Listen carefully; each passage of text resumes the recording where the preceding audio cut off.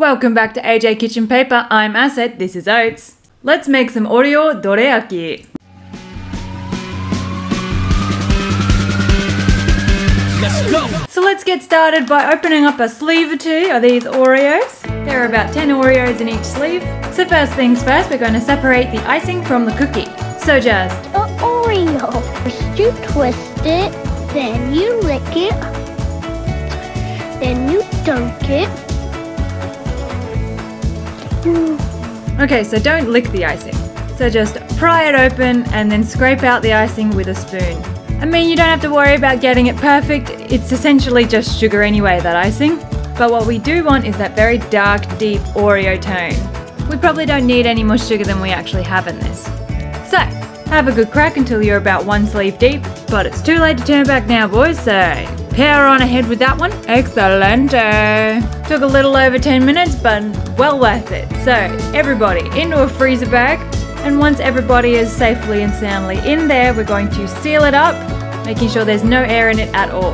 Then grab your favourite rolling pin or empty wine bottle if you're an alco, and then make it into a fine crumbly powder. And that's the base of your dorayaki done.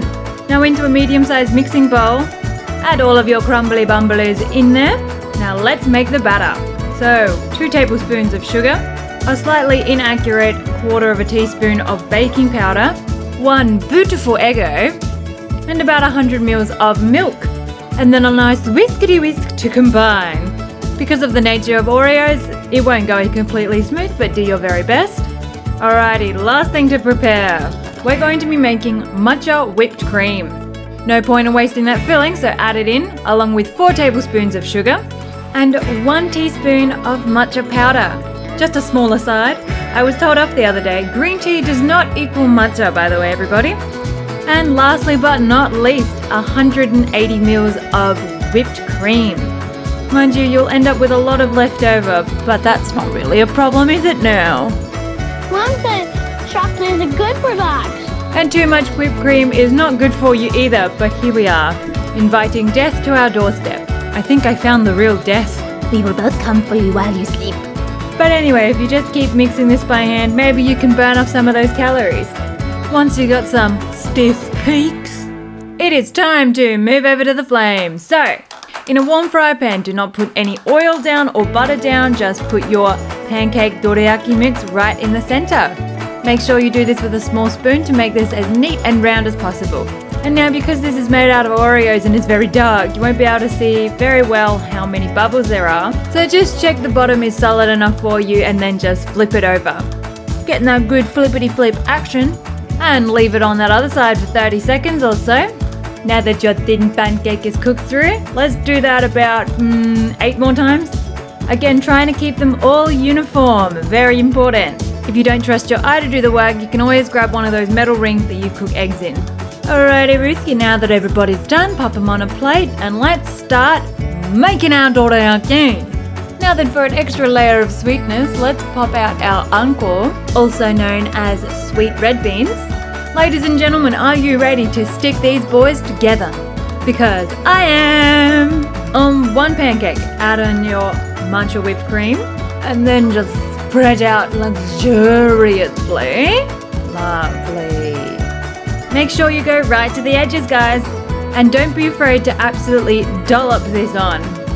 Now then, in the middle of that, dollop in a nice block of anko, and then using a second pancake, let's place it on top and squish it together.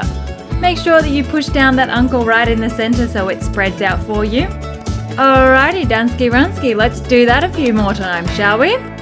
This is definitely one of the funner parts of the recipe, so if you've got kids, this is a great time to get them involved. With our beautiful dorayaki complete, let's get a nice cross section of that.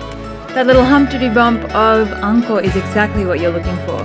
And these contrasting colours, I can't get enough of them. Certainly a little pretty baby, isn't she? Now to go along with our matcha dorayaki, let's make a matcha latte. I suppose technically if the milk is going in first, it's a latte macchiato. But let's not get caught up in semantics, this is a cooking show after all. Now I'm not gonna lie, this is the first time that Oats actually did this, and look at it, it's moving! What on earth? Now then, once it's calmed down a bit, Sprinkle on some matcha on the top. And done! Look at that! Not bad if I don't say so myself, and I had nothing to do with it.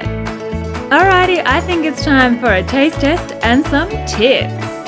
So dorayaki are very similar to pancakes. And I did mention it earlier, but I'll just reiterate it again. When you're making pancakes or dorayaki, don't put any oil into the pan. It'll just make your pancake and your dorayaki a little bit sad and fluffy. Now these aren't as sweet as you might first think. Oreos themselves aren't that sweet and matcha is really bitter. So if you're into that not too sweet dessert, this is perfect for you. Feel free to subscribe for daily recipes, hit the like button, and comment down below if you had a go. Till next time guys!